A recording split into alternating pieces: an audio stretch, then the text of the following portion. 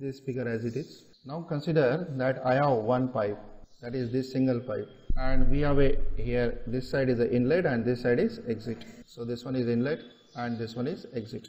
So is this exit is taking place in the large environment. So what we model is that we have a finite area equal to what? A1, but this one is very large.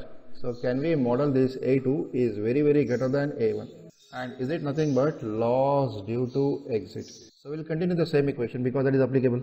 We have law of conservation of mass applicable, momentum applicable, and energy equation applicable. So if A2 is very large as compared to A1, can we say A1 by A2 is approximately equal to 0?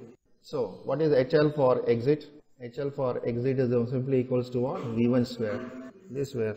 So I will simply write V square because it is the same velocity. So this is V square by 2g. So this time if I had to write down the coefficient of loss. So what is the coefficient of loss for this one? It is a 1 minus A1 by A2 whole square. So as such there is a value equal to 1. So the loss coefficient equal to 1 here.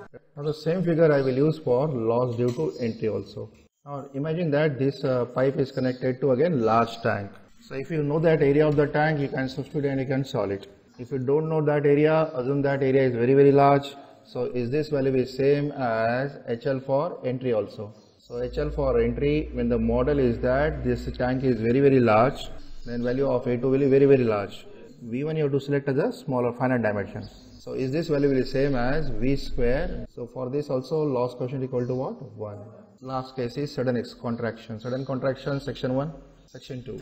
Initial streamlines are parallel. So section you have to consider from this streamline to this streamline. And now inside this one, is this streamline will try to converge. So they will try to converge like this, and this streamline will go like this and will try to converge like this. So is it going to form vena contracta?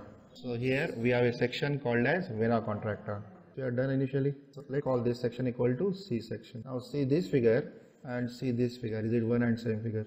So the losses, maximum eddy formation is taking place in the vena contracta region, and very little is going to form. So these losses are neglected and only these losses are considered, and this figure is same as this figure.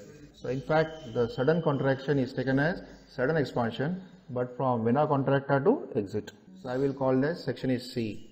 This one is called as vena contracta. Vena contracta is actual area and 2 is theoretical area. When we will apply the continuity equation between this point and this point, is the continuity equation is AC multiplied by VC is same as A2 multiplied by V2.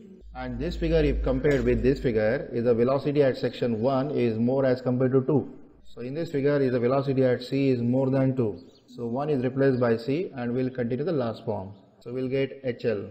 This is V1 square. Instead of V1, is it VC square? Instead of 1, it is C. So is it VC square on 2G. This time is 1 minus, one is A1, one is AC by A2. Is it whole square? And can we replace this VC in terms of V2 now? Because this velocity you can very well calculate. So if you want to replace this VC in terms of V2, you get V2 square multiplied by V2 square by AC square into 2G into 1 minus AC by A2.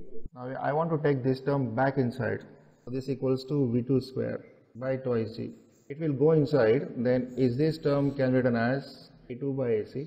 So this square will be adjusted as it is, and then this is 1 minus, is it AC by A2. So we are not disturbed this term also, but we are include this term inside. Multiply and solve it further. So what do you get? HL equal to? It's equal to V2 square divided by twice C inside. Is it A2? And is it minus 1 now? And is this term is more simplified now? Now when I given you the value of contraction, I also defined coefficient of contraction. Remember that? Is it defined as area of contraction divided by theoretical area. So theoretical area is 2 and area at vena contracta is AC. Is this term is AC divided by A2.